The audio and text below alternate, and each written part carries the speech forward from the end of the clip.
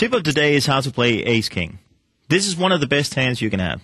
The problem is if you get called on your raise and the flop does not show an ace or a king. What do you do then? If you were the one who raised pre-flop, there's nothing wrong in betting the flop.